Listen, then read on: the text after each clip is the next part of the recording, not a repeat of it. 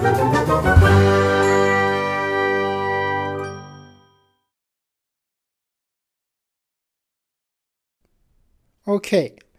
now it's time to talk about application lifecycle management and how important this is. So, as a developer, you would need to have a certain mindset in your mind, in your head, in your heart. Have a mindset that you are developing, whenever you are developing something, that your application, your software are, not will be, but are being used by thousands of people. Imagine that. Can you imagine that? You are developing an application in Salesforce that are being used by thousands, not tens, not hundreds, but thousands of people. Let that sink into your heart. So whenever you're developing something, see these thousands of people using it every single day, whatever you're developing. That is an important mindset for you to grasp. Now, if you have that mindset, this application lifecycle management will make more sense. Why? The purpose of application lifecycle management is for you to better and efficiently develop and manage your development process. So whenever you are making changes or updates or patches to your existing software, or you are actually wanting to release a brand new application, you will follow this application lifecycle management process, because if you're not, it's going to be a big mess, guaranteed. Because if you make changes directly on the Salesforce org where everybody is working every single day, it's going to create chaos and a big mess. For example, you're creating an application and you change the way something looks, right? And you're working on the actual production org where thousands of people are actually using it at that very same moment you're applying your change. You create a new field, a simple example, or you add a field on a page layout, and somebody is trying to create a new record, and they are not aware of this new field, and they see, what is this for? What just happened? I'm not aware of this new field. It's going to create confusion and stuff like that. So you get the point, right? So this is very important. Make sure you always remember when you're developing something that thousands of people are using your application.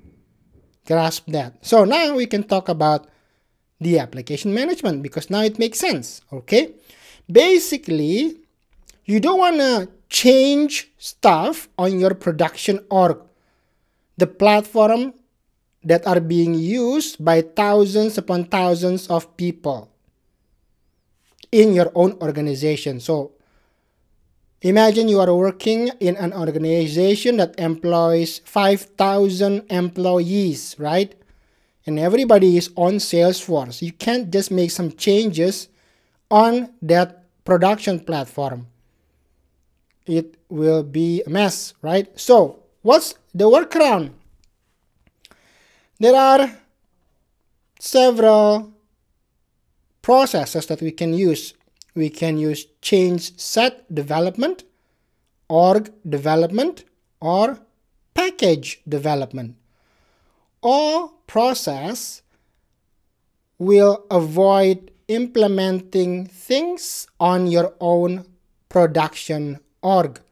So this will be implemented on organizations, or not organizations, Salesforce orgs, instances outside of your main production org, either on a developer org or sandboxes, or you can create your own packages in Scratch orgs, and then deploy it on the production org when it's thoroughly tested and well documented as well.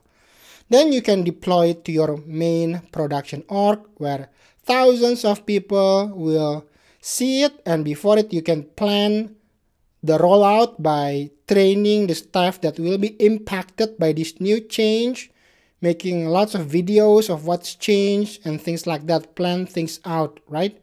So you have to have this mindset. Don't have a mindset of a one-person mentality where you just make as you go, whatever, I'm just going to make this happen right now. It's going to create a chaos. So don't have that kind of mindset, all right?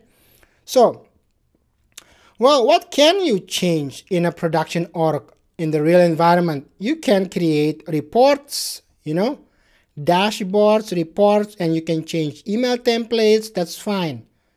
You don't have to keep making these on the sandbox where you don't have an actual real data. Sometimes it's frustrating even to create reports and dashboards on sandboxes because the data is not enough. And when there is data, it's actually fake data, unless you have a full sandbox org. Well, that's another story. But yeah, you can create dashboards, reports, email templates on the real production org. But other than that, you might want to use sandboxes or Scratch org or developer org and test it thoroughly and then document it very well and then roll it out into the production as a change set or as a package update, or you deploy the package. So what can happen if you don't test or you just make it on the production? Well, you can't make certain things. You can make workflow rule, but you cannot make Apex code. You can't. Anything that has any coding, you cannot make it on the production org. So a lot of things can break. That's the point, right? So make sure you don't make stuff on the production and forget about everybody else. I'm just going to implement it right now and I'm done. You're not done. It's going to be so much chain reaction onwards like that, and then everybody's going to start calling you, what on earth? What is this, right? Okay. Move to change sets for safer customizations. So we're going to talk about this more thoroughly on its own module, the change sets module, because otherwise it will be a bit abstract to understand what on earth is a change set if you never worked with change set before. Basically, you make changes on your sandbox orgs, right? You develop on your sandbox, and then whatever you develop, you want to deploy it on the production, and then you add every components, custom fields, workflow process, validation rule, whatever. You add them into a change set, and then you deploy them onto the production.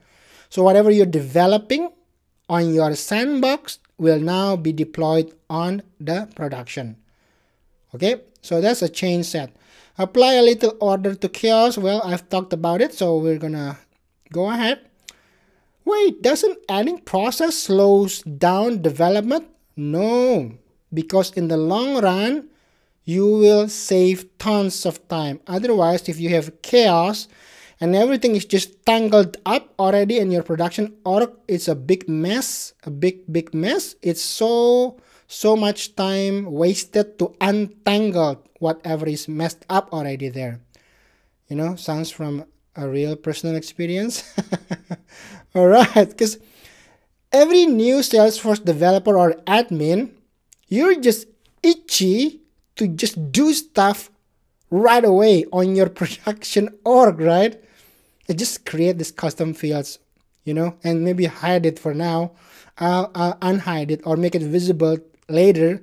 Well, don't do that. You're gonna set yourself up for a big mess down the road, okay? Especially when you are working with lots of employees on your company, hundreds, thousands, okay?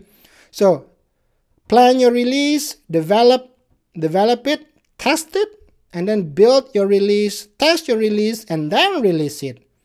That's the proper way to do it. So that's the story, all right?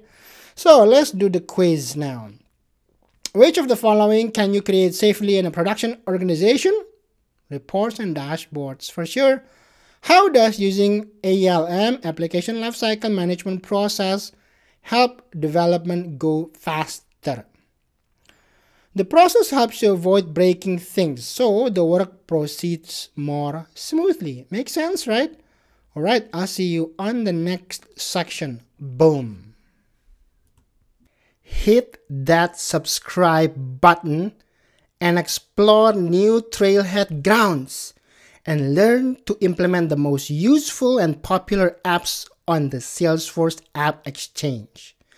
And do yourself a favor, like this video and you'll be surprised on how much more you understand when watching this same video after liking it. Don't take my word. Watch this one more time after you like the video and see it for yourself. Bada bing, bada boom.